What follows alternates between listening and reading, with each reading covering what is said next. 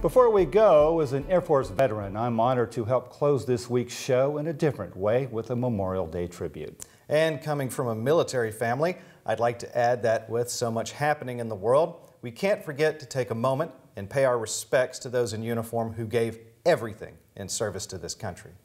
35 years ago, President Ronald Reagan gave the Memorial Day message you're about to hear. We first brought you this tribute in 2021, but felt, especially this year, that it deserved to be seen once again. And so, with President Reagan's powerful words, we end our show today by saying thank you to those who paid the highest price. This Memorial Day, we remember with solemn pride and gratitude America's sons and daughters who have paid the ultimate price for the preservation of freedom.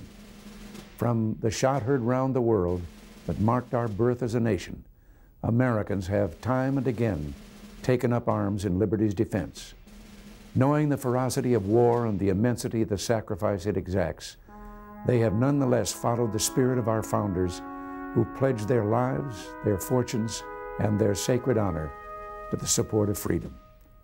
The debt we owe to those who have left home and family to serve this cause is beyond measure. But our greatest debt of all is to those who fell in battle. Their ranks are legion, the stories of their heroism countless. Many of them lie beneath the soil of distant lands, and many here at home. Their final bivouac may be a well-kept cemetery or an unknown, unmarked field or lane or shore, but glory guards each one well.